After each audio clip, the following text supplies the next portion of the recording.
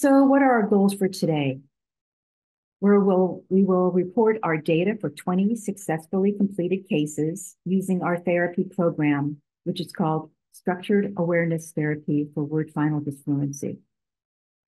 We also want to provide an overview of the therapy.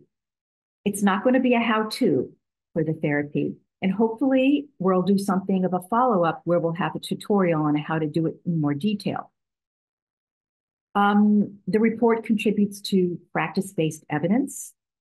And with that in mind, our goal is to improve service delivery for those with Word-Final Disfluency. We'll suggest some future directions in research and clinical practice that will help us understand what might be the essential components of our program. What are the active ingredients, so to speak?